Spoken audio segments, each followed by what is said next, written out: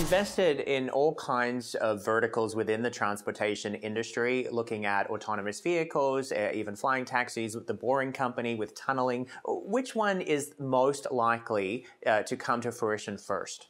That's a really interesting question, right? I think that you obviously have government regulation that plays a factor in all these, right? If you think about the whole like VTOL space, right, you have these incredible new methods of transportation, which takes off like a helicopter and then basically rotates and can fly like a plane and can actually change the way that people think about where they live and how they work. While there's a clear path with the technology, a lot of things have to do with dealing with government groups like the FAA or whoever it may be. The interesting thing about Boom Supersonic, which is a portfolio company of ours that is building a modern day supersonic jet, is that we've been supersonic since the late 1960s. If you think about the Concorde, right?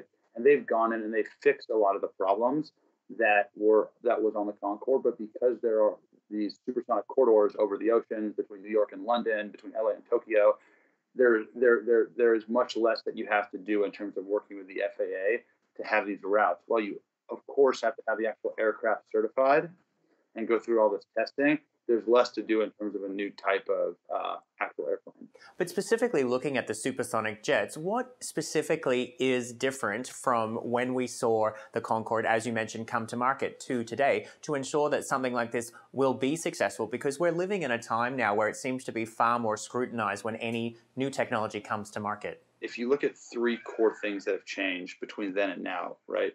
You've had Boeing and Airbus basically lobby to get the use of carbon composites used, right? So you can now build this aircraft out of a ton of different pieces of carbon fiber that cuts the weight in a huge way.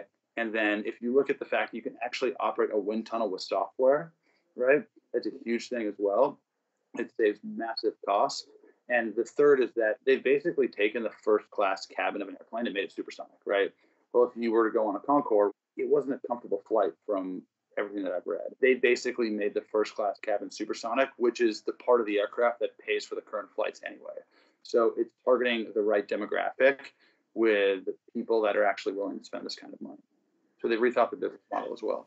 Congestion on our roads is a big problem, so we're seeing companies like the Boring Company look to tunnel underground. Why is this a lucrative opportunity and investment for you? Because it is very expensive to burrow underground. If you can burrow tunnels under places like LA, or let's say you go to places like Bogota, Colombia, right, where it takes people hours and hours and hours to get across this tiny little range of mountains because there's no road. If you could just burrow through that, I mean, you could basically change the way that people live in these cities, right? You can change how they get from point A to point B. And then if you partner that over time with, things like self-driving cars or shared cars or whatever it may be, it creates a massive chain of like efficiency in all these larger metropolitan cities that haven't really had this before because they weren't built to be this scale.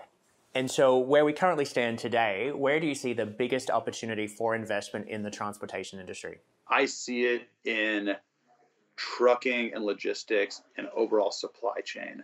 I think that it's such a big, it's such a high volume business. Right? If you look at most companies, almost every physical company has a logistics component to it. Think about grocery stores, think about Nike, think about any of these companies, right? They're basically just like logistics companies, almost wrapped with something else, right? So whoever can get things fastest and cheapest is going to win that game.